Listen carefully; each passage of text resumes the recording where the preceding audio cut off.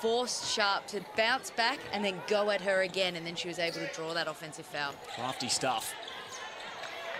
Griffin rolling to the hoop, gets the call on Munga, count it.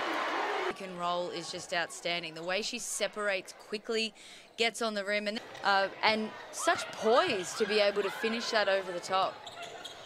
Samuels, what a find. Froling has 6 first quarter points and the call. We spoke about Sharp's rebounding ability.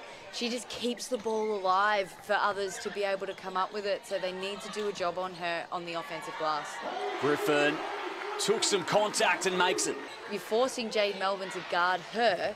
That also then tires her out and makes her, helps take away from her offense. Oh, Melbourne flips it up and in. Crocker back to Wilson. Griffin, feet set in the corner. Froling and Werung both saw 12 minutes off the bench in the first half. Poke from behind by Crocker has the steal. Wilson. Head of the play is Crocker. Defense to offense. Inside and try and find the gaps and play in the gaps, you're more likely to get uncontested finishes. Samuels for one more.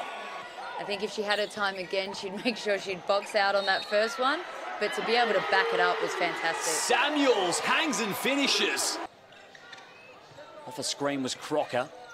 Griffin there, rolling to the hoop, has a shooter in the corner. Griffin's going to go herself, and another and one to the Spirit. Okoye has the height advantage on Wilson, finds Pizzi outside. Final look here for the Capitals, if they want it.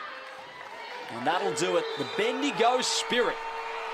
A dominant second half, a dominant third quarter, get the job done by 22 points at home here